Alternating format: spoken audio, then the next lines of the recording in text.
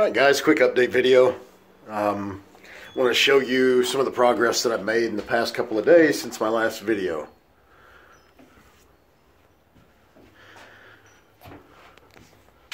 So, got the Ethernet connection done.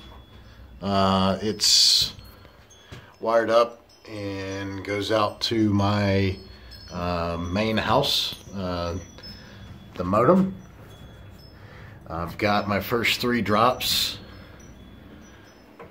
plugged into my switch.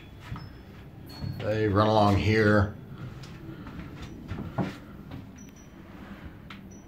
and come out over here. And those will be the first 3 computers. There'll be 3 8-card rigs, and they will be right here, roughly.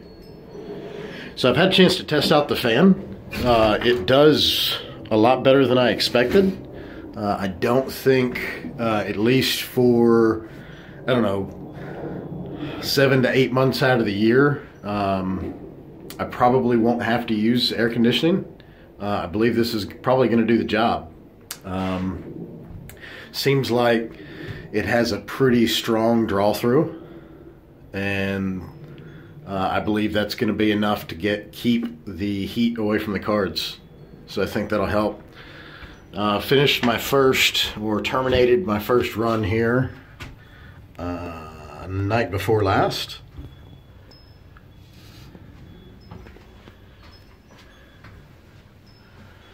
And on the electrical, I'm still working on this.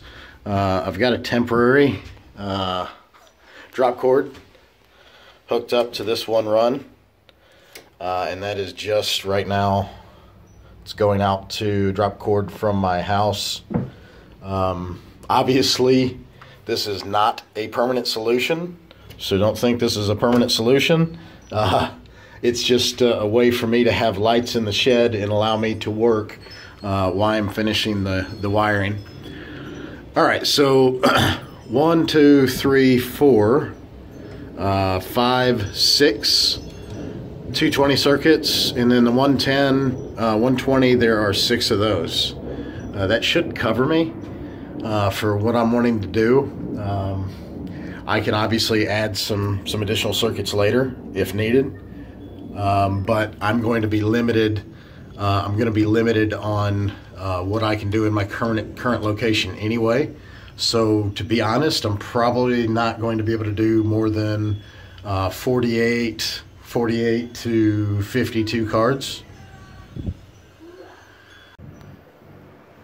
Alright guys, so a little more progress today. I wanted to go ahead and give you an update before I made the video. Update to an update. But got the first couple runs terminated. It's NEMA L6. It's a max 250 volt, 30 amp. And these are 20 amp 120 sockets, and those are going to be used throughout. Over here, same thing.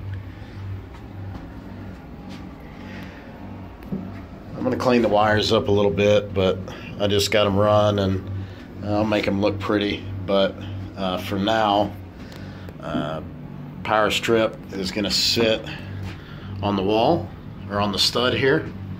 It will be attached.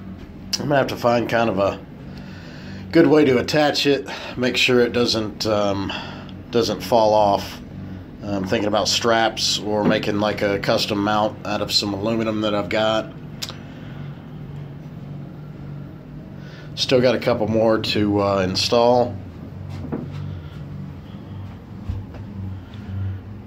And then obviously I've got to terminate the connections, put the ground bar in, and then obviously I'm going to have a smaller sub panel on the outside.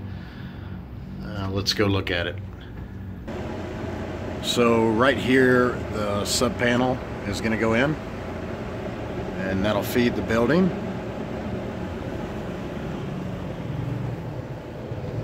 Got the lights installed, safety lights.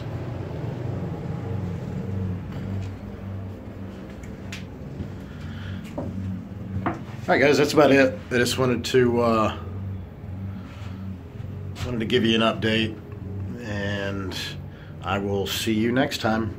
Thanks for watching. Like, subscribe, share, whatever you want to do. Comment below. Thanks.